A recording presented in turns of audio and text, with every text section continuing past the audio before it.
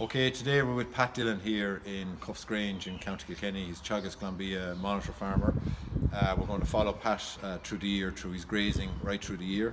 So Pat, you're starting off now, the cows are out.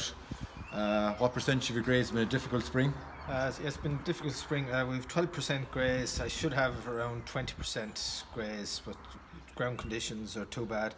They go out for about 3 hours most days there, and then a few nights they've been out for 2 or 3 hours. Ideally, I like to let them out when they're hungry, so they usually they're getting about 2 kilos of silage, and they usually have that gone around 1 o'clock at night. And just ideally, you want them going out hungry. And you're block grazing there, the paddocks we see there today, you're block grazing, you have the wires up, you're block grazing, they're going to the back of the paddock first? They're going to the back of the paddock there first, just walk them out over the grass, do less damage. Yes. And you've no problem, you don't need the spur roadway, you walk them right over and there's no Look, it no works issue. for me well. It's a narrow enough paddock, so once it's not too wide, it's easy enough. And you can see the damage there is very minimal at the minute. Even just given the 3 hours grazing, the damage is very minimal. Yeah. Like, you were expecting to have more grass on the farm at this stage. Your average farm cover, we did an average farm cover is 883. I suppose we were targeting to have 1,000 kilograms of grass. You have a high demand here at the minute.